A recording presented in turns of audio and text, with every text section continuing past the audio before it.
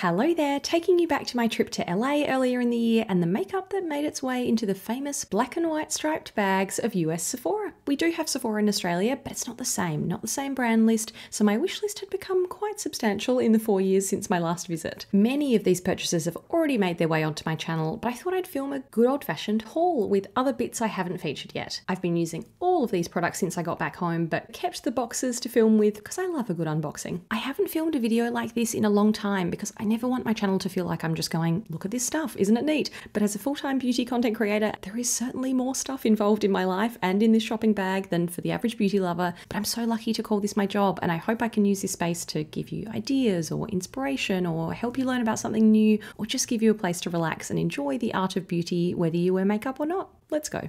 Beginning with a glowy, lightweight base Ciel Tint and Protect Tinted Serum. This is makeup artist Nikki DeRoost's brand. She's entered a new era, so I was so excited to try Ciel. This is a light, seamless, your skin but better tint. Buildable, but I like using just a few drops for a sheer complexion boost. If you like sheer coverage like I do, it's not going to be enough to act as your sunscreen. It's always the case with SPF in makeup, so just make sure you apply a separate sunscreen first. A shock to absolutely no one that blush is the biggest section here. First, Rose Inks Blush Divine Cream Formula in Daylily. Not a new formula to me, but a new shade after seeing my friend Harry Makes It Up wearing it. It's called Rich Taupe, but browny grey eyeshadowy taupe it is not. More fresh peach / coral / sun-kissed rosy cheeks. A slightly sticky texture in the compact, but it blends nicely on the skin. Another compact, Makeup by Mario Soft Pop Plumping Blush Veil, a beautifully dewy, barely there blush. If you like a lot of blush bang for your buck, other products are coming. This is one for the subtle flush lovers. Barely blushing is described as a natural flush. It's a soft rose pink with a hint of peach too, so it looks more lifelike than a baby pink. A liquid next and another Ciel pick, several promising shades to choose from in their Blush and Protect liquid blush, but I went for Warm Nude Kirsty. Really like this compact tube packaging and doe foot and smooth but light texture. Impactful but softens easily, right at home in this colour palette so far, just warmer and toastier, like peach meets soft tan. Onto multitasking sticks. Mango People is a South Asian multi-purpose brand I've wanted to try since 2020. Decisions on the shade front once again, but I picked the Mango Cream Blush and Lip Multi-Stick in Apricot and love this sunburnt, summery peach on cheeks, eyes and lips. Quite a firm matte, so it blends best on hydrated skin and really lasts. The next multitasker is from Ami Collet, a black-owned brand founded by former Glossier employee Jara and Jai.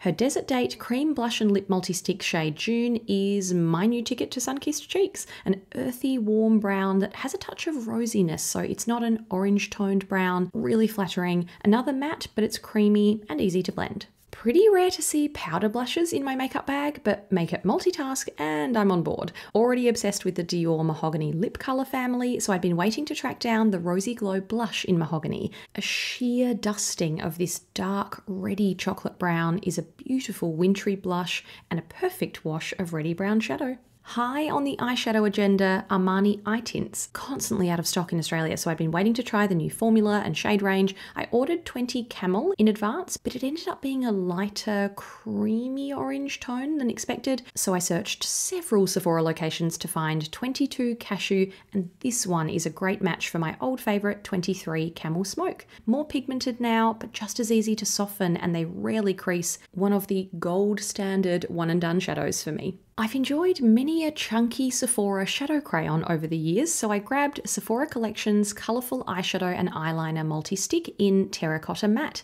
Excellent terracotta. The reddy warmth is there, so it's not as creamy orange as Armani Camel, but it looks toasty orange in a good way too. I sheer it out all over, then add a little more along the lash line. Finally, a Laura Mercier caviar stick I've been using so often, it's already appeared in several videos this year. Bed of Roses is a metallic pink that strikes a fantastic Tom Ford golden peach-like balance between glowy and pink and peach. Just a great formula to build all over the lid or soften the shimmer with your fingers. Perfect size for inner corners too. Continuing with glow and shine in my lip picks, I've shared my love of Merit's Signature Lip formula countless times, now known as Signature Lip Satin because Comfy Mattes have joined the team too.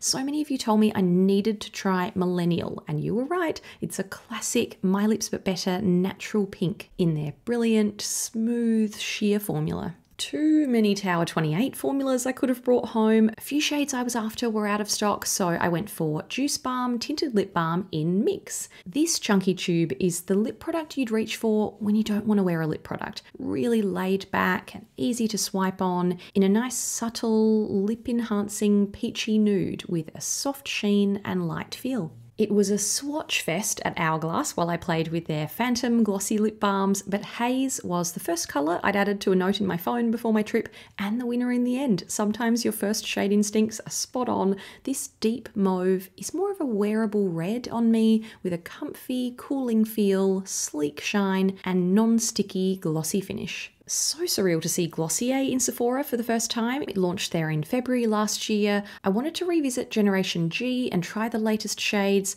I think Fuzz has been my most worn purchase of the bunch so far. A soft rosy taupe / warm mid pink, an ideal flush of colour for your lips, like a slightly bitten or really need lip balm rosier look. I also went for Malt, which I cracked open more recently with cooler weather arriving in Australia. This rich cinnamon is so autumnal. 1 or 2 swipes deepens your natural lip colour sneakily like a soft chocolate tint. A reliable, throw it in your bag, easy blotted formula for subtle, foolproof colour. I was also intrigued by Glossier's liquid lip cream formula G-Suit. Liquid lipstick and Glossier, it's a bit of a surprise combo, but many of you had told me it matched the velvety, soft touch description and felt light and whipped on the lips, so it was worth a try. Worth a try indeed. Lane is a neutral mauve brown, and the demi-matte formula softens effortlessly for a deliciously warm, extra comfortable, diffused berry tint. I hope you enjoyed this Sephora shopping experience on screen.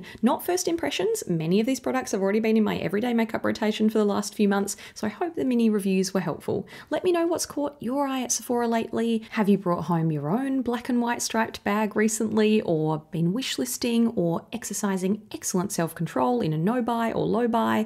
Please share your real or dream carts in the comments. Thanks for watching, see you next time.